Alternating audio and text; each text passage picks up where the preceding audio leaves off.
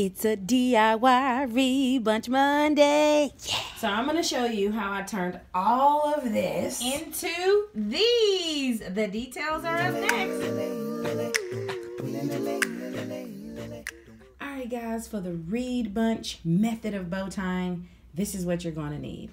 This is a 1/2 yard of 2 different prints of fabric, your ruler, a marker, preferably a permanent one. It doesn't have to be though. A needle and thread with a knot at the very end of it.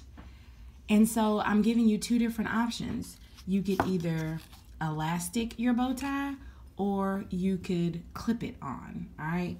So now let's get started. Oh yeah, I forgot. You need your hot glue gun and a pair of scissors. All right guys, I'm gonna try to record this video all on my own, so we'll see how it goes.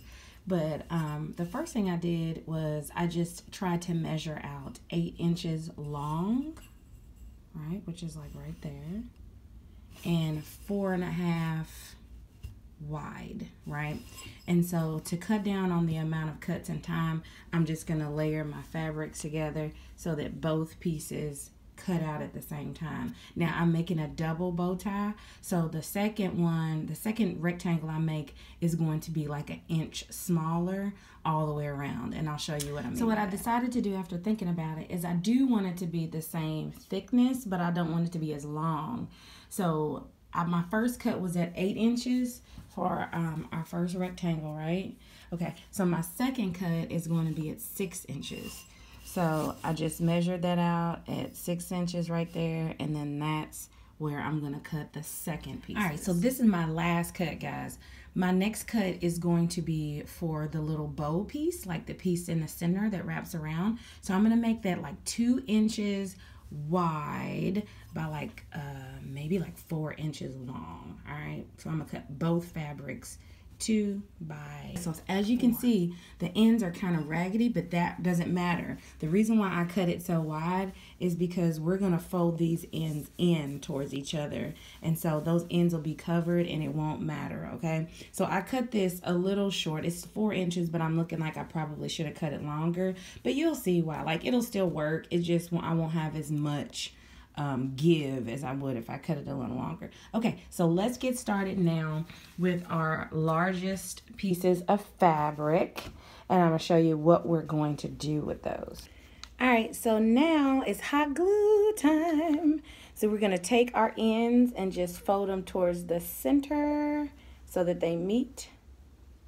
Try to make them as even as possible, I would say. So like that. And then I'm just gonna glue each piece, put a little dot, and secure it on both sides. I put the second dot on top of the seam of the first one. Okay, so that's what it looks like. Okay. So now I'm just gonna take the ends and do the same thing. I'm just gonna fold them towards the center, and then I'm gonna put a little dot of glue in the middle just to secure both.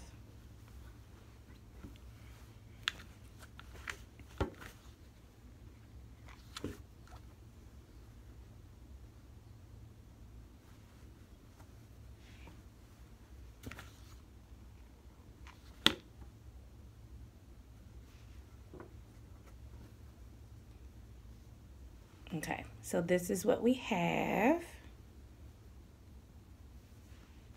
So now I'm just gonna do this to all of my pieces, the big ones and the small ones.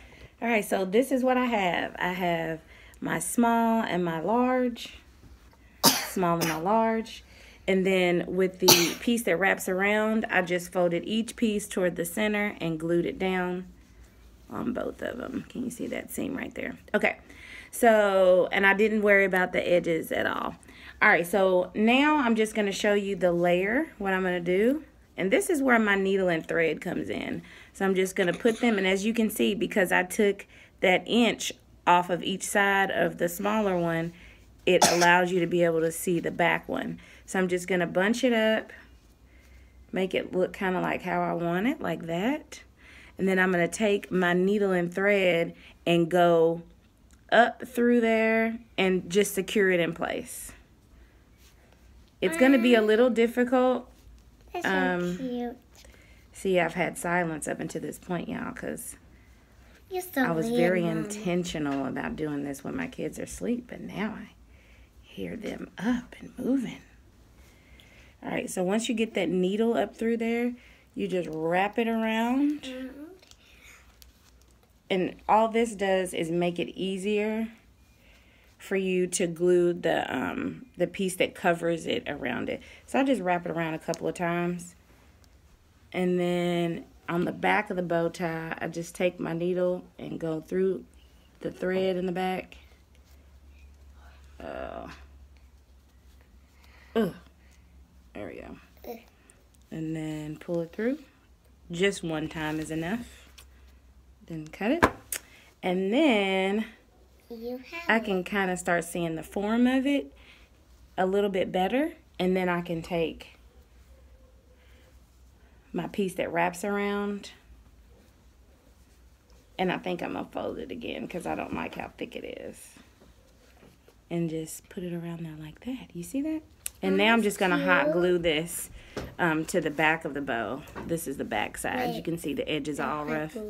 So this is the front side. I'm just going to wrap this around and glue it at the back. So once I wrap it around and I secure it in the back, I can then take the access, and remember I told you it was going to be a little access on the wraparound, which is why it didn't matter that I cut it a little short because I knew I was going to have to end up cutting some of it off. Boom. Cut that off. And there you have it. Not too difficult, right?